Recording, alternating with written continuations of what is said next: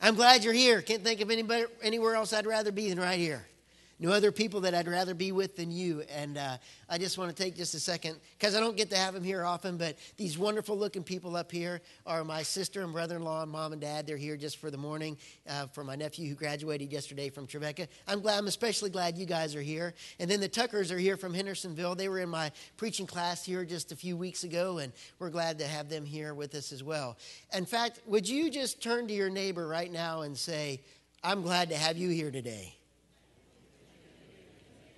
And if you don't have a neighbor, I'm glad to have you here today. We are finishing up a series on Revelation. And this morning finds us in chapter 21. So if you have your Bibles, I would invite you to open them with me, Revelation 21. We're going to read verse 10 and then skip down and read 22 through the end of the chapter. And I would, once you found your spot, invite you to stand in honor of the reading of the Word. If you don't have your Bibles, the words will be on one of three screens is working today, which I knew when I got up this morning. I had this great feeling about what God was going to do. And then within like an hour, Brandon's he comes downstairs and said, Jake's got strep throat. He's a normal drummer. And Joe just stepped in this morning and did a great job. We get here and getting everything ready to go like every normal Sunday, turn stuff on. And we turn it on and it starts coming off. And so I don't know if any of the lights may go out. If they do, just remain calm, stay seated. And we're gonna hear what God has to say to us today. Hear the word of the Lord. Revelation 21, beginning with verse 10. And he carried me away in the Spirit to a mountain great and high, and showed me the holy city, Jerusalem, coming down out of heaven from God. Verse 22, I did not see a temple in the city, because the Lord God Almighty and the Lamb are its temple. The city does not need the sun or the moon to shine on it, for the glory of God gives it light, and the Lamb is its lamp.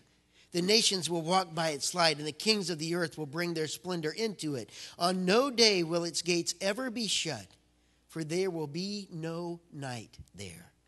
The glory and honor of the nations will be brought into it. Nothing impure will ever enter it, nor will anyone who does what is shameful or deceitful, but only those whose names are written in the Lamb's book of life. This is the word of the Lord. You may be seated.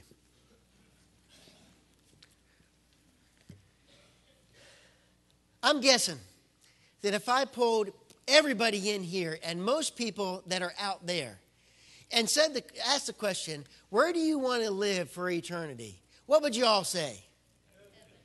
Heaven, exactly right. Great answer. I was hoping you'd say that.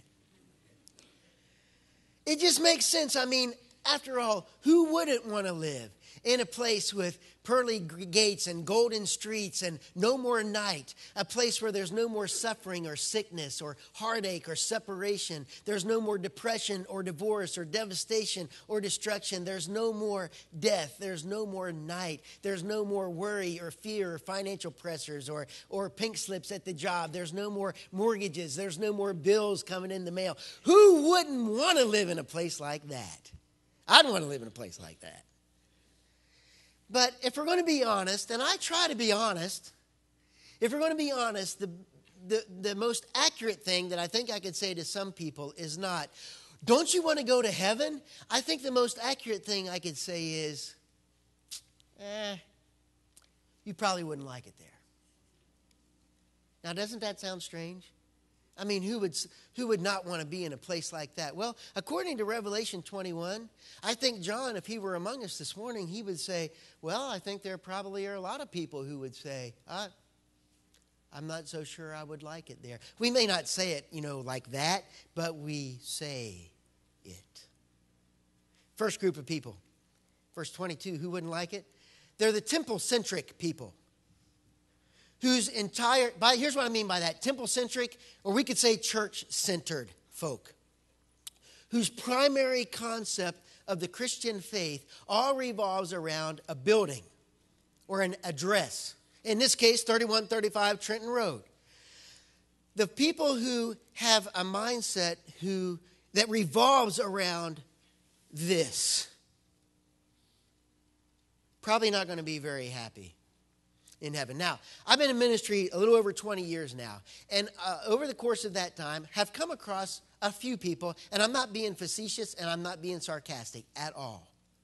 A few people whose faith was not Christocentric. It was not Christ-centered. It was church-centered faith. Several different qualities and characteristics about folks like that. They tend to be more concerned about what happens inside the building than the lost and dying people who are outside the building. They tend to be more concerned about the paint on the walls instead of the gossip that sometimes happens in the halls. Christ-centered people are different than church-centered people. Temple-centric. Those are the folks that tend to be more concerned with position and posture and what's proper in the building. Temple-centric people. They're not going to be very happy in heaven. You know the reason why they're not going to be happy in heaven? Come on, talk to you. Why would a temple-centric person not be happy in heaven? Not going to be any temple. That's right. So if your whole worldview, your whole approach to the Christian faith is like, the more you come to the temple, here's another kind of characteristic or quality of a temple-centric person. They equate time in the temple with spiritual maturity. So more time in the temple, more spiritual maturity. As if coming to the building somehow injects some level of growth that just automatically happens because you're in the house. Temple-centric faith. The reason that temple-centric Christians are not going to be very happy in heaven is because there is no temple there.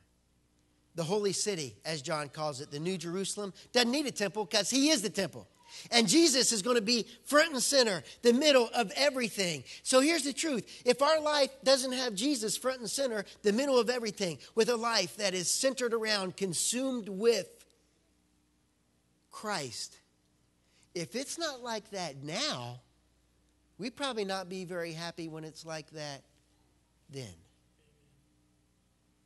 Now, I got a confession. Confession good for the soul, right? I have been a temple-centric Christian before. You know how I know that? Yeah, I'm going to give you a litmus test, and we're going to see how many the rest of you are too, but don't raise your hands or anything. How many of you find it easier to talk about the church than to talk about the Christ?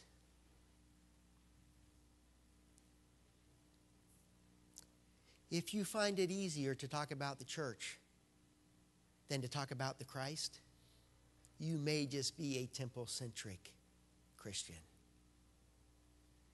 One of the reasons that that's important for us today, I think, is because I'm not a doomsday person. Anybody been around me for 5 minutes? No, I'm the half full person. I'm not doom and gloom and it's all going bad. But one of the things we've seen in Revelation is that John totally anticipates it's going to get worse before it gets better, right? Comes through loud and clear.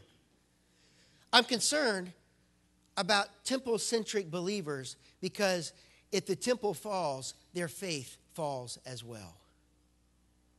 And what would happen to us if an act of God, I don't know why they call it an act of God, tornado, all the bad stuff, they say that's an act of God, tornado, hurricane, whatever. If, Mother Nature got upset and a tornado came through and the church was gone tomorrow, or worse yet, what would happen if during our lifetime, the government that has been pretty conducive to Christianity decided no more churches? If we had a temple-centric faith, a lot of people would be hurting. We're not trying to build a temple-centric faith. We're trying to build a Christ-centered way of life. Because you know what happens then? If this place could get blown away, it could burn up, it could be gone. And my faith and your faith would not have to be shaken if it's built on a foundation that's something bigger than 3135 Trenton Road. A Christ-centered life now will make for a very happy, Christ-centered holy city then. Now, I need to backpedal just a tad and say the church is important. This building is important. And on a work day, I want a whole lot of people to think it's important. Hebrews 10. Lisa, Hebrews 10, 25. I think it's verse 20. Yeah, 25. Let us not give up meeting together as some are in the habit of doing, but let us encourage one another, and all the more as you see the day approaching. This place is important. As believers in Jesus, we have to be gathering together. This is where the body is built up. This is where the army gets trained. This is where the saints get equipped. We can't be Christian without relationship with each other. There's just no other way to do that. In fact, some of us could stand to make the church a lot bigger priority than it is now, because it's hit or miss. It's if this isn't happening, or if that's not happening, or if it rains, I'll come. But if it's not raining, fishing's calling me, and or this or that or whatever else. Honestly, there are a lot of folks that are here right now, and I'm glad you're here. I don't want to offend you, but I'm just going to tell you the truth. If the church is a get to whenever you feel like it kind of place, that needs to change. Thank you, Pastor H. He's here all the time. He can say that. Amen. That's right. Preach it, brother. That's the first group. Verse 22, temple-centric faith. I could say to folks, heaven's a wonderful place, but if he's not the center of your life now, probably not going to like it. Then there's the other extreme, the nature-centric faith. You know those kind, right? I love to worship God in nature. In fact, I commune with him. I don't even need the church because it's out in the boat or on the golf course or with a fishing pole in my hand or in a tree stand. That's where I really connect with God. Yes. I wish he must have had to step out of here, but you can convey this story to him. Pastor Houston, a couple weeks ago, he and I went fishing. He's a great fisherman, by the way. And it was one of those perfect days. No wind, the sky was blue, the conditions were just right, except for the fish weren't biting all that great. I don't know what was up with that, but we had a great time being out there. So we're out there. We caught a few crappie, and he caught a catfish. We caught some bluegill. But we're having this conversation, and first of all, let me say, no names were used, so I don't even know who he was talking about. So if this was you, he didn't rat you out. He just kind of conveyed the story. He's greeting, right, on Sunday morning, and isn't he like the greatest greeter ever? And for those of you who are new, you don't know that, he pastored this place for 13 years. And now he's retired, and he's back, and he remembers names better than I do. He's awesome to have around. But he's greeting people, and somebody comes in that he hadn't seen for a few weeks. He said, I've been missing you. And their response was, I've been worshiping God in nature. And in a way that only Pastor Houston could get away with, he said, no, you haven't. And if I'd have said that, my nose would have been bloody. But he says it, and the person pauses, and they looked at him and said, you're right. Some of the greatest encounters that I've had with God have been in nature.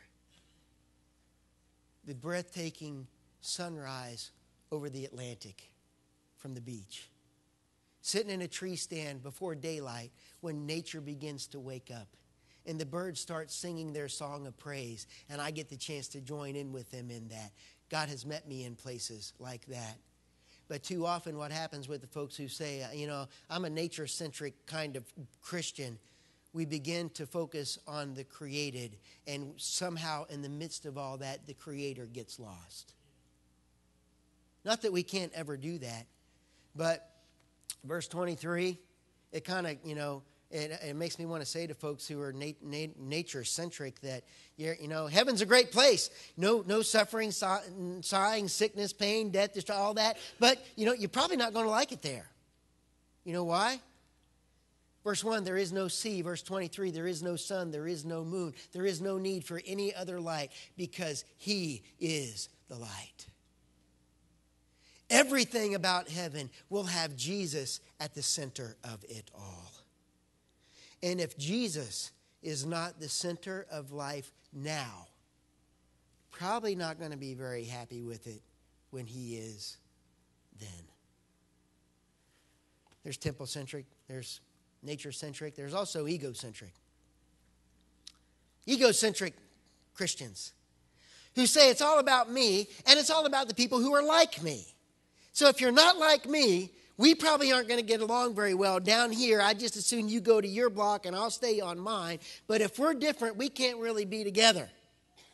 Got news for you. If heaven is anything, it is a diverse place. We saw it a couple weeks ago. Every tribe, every tongue, every nation will be there. Verses 23 to 26 in chapter 21 right here. If you got your Bibles, take a look at it.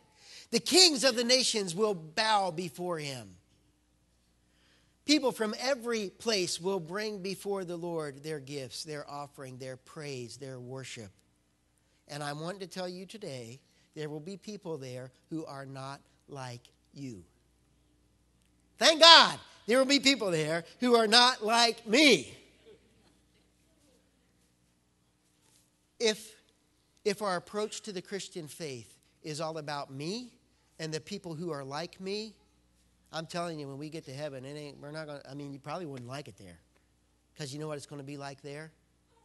Jesus is going to be at the center of everything.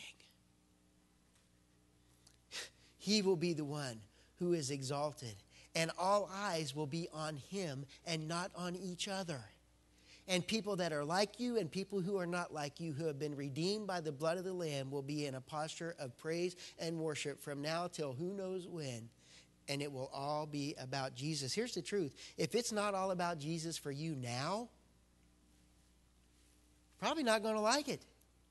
Because it's going to all be about Jesus then. Now, at this point, I'm thinking, that's pretty good stuff. Because I don't feel like a whole lot of it's hitting me too bad right now. In fact, for the most of us, we're probably sitting here thinking, I can get with that. If that's the way heaven's going to be, I haven't heard anything yet that kind of knocks me out of that. You're not going to like it there kind of conversation. So I'm good to go. Let's wrap it up. Have a song. Do the benediction. Send us out. Woo! Isn't heaven going to be wonderful? Yeah. Oh, that's right. Don't forget the offering. Thank you, David. But he's got to go and add verse 27. He just can't leave well enough alone when it affects what bothers everybody else without what might bother us. Because here's what verse 27 says, the Steve paraphrase version. If you are not holy now, you will not be happy then. Not only is there not going to be any sun, moon, stars, no temple, nothing impure will enter it. Nothing impure will enter it. Nothing impure. No deceit, no shame, no falsehood, no lies, no secret sins, no hidden habits. Nothing impure will enter there. Nothing. If you are not holy now, you won't be happy then. Because this is a holy city with a holy God. And a holy people whose robes have been made pure by the blood of the Lamb, with holy angels singing a holy song. It is a holy place. And if we're not a holy people, we're not going to like it very much.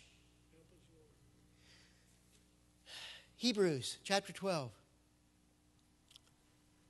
Make every effort to live in peace with everyone and to be holy. This is where it's at. Without holiness, no one will see God. So, man, that's pretty heavy stuff, isn't it? So how do we approach that even? How do we even talk about that? How on earth could we describe our own selves as holy people? Well, I want you to know that right from the very beginning, that's always been God's intent. It's always been his desire. Ephesians chapter 1, verse 4. This is what it says. For he chose us in him before the creation of the world to be holy and blameless in his sight. So what does that mean? And how do we get there? Well, let me tell you how we don't. We don't arrive at destination holy by just trying to be good people. You can't do your way into holy. You can't do your way into holy any more than you can do your way into being saved. It's a gift from God. It's the work of God in us, not anything we do in and for ourselves. If it was up to us to be holy and the only resource we had to draw on was us, we'd all be in trouble. It doesn't happen because we wish it, will it, want it, or work it. It happens because God wishes, wants it, wills it, and works it in us. You know what holiness is? Christ in us, the hope of glory. Holiness is a pure God coming to dwell in an impure vessel and transforming it from the inside out. Holiness is a loving God moving into a hateful heart and radically rearranging it by the power of His presence.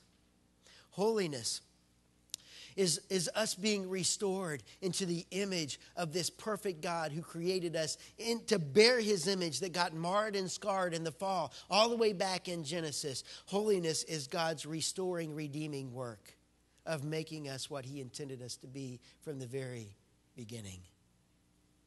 Holiness. Holiness is Christ in us.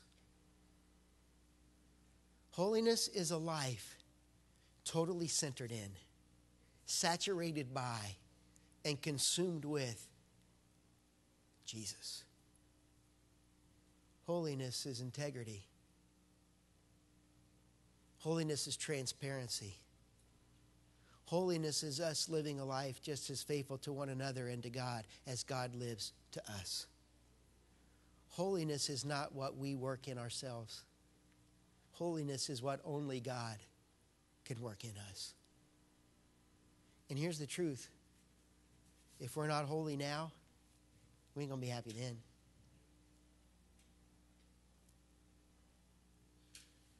Man, he could have gone all day without listening to that verse 27. Wow.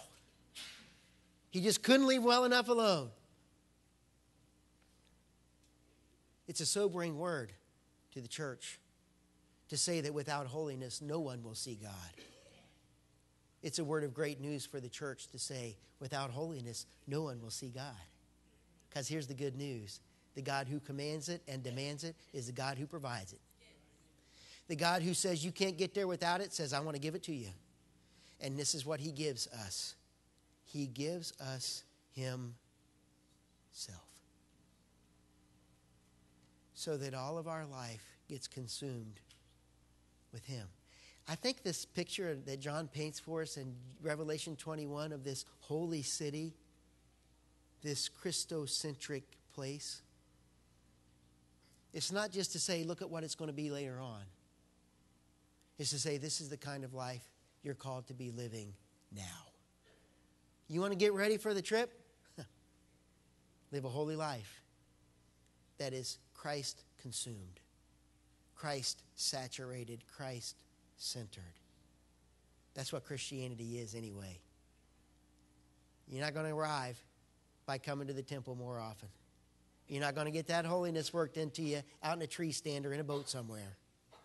You're not going to experience the cleansing work of God's Holy Spirit just by hanging out with other people who are like you.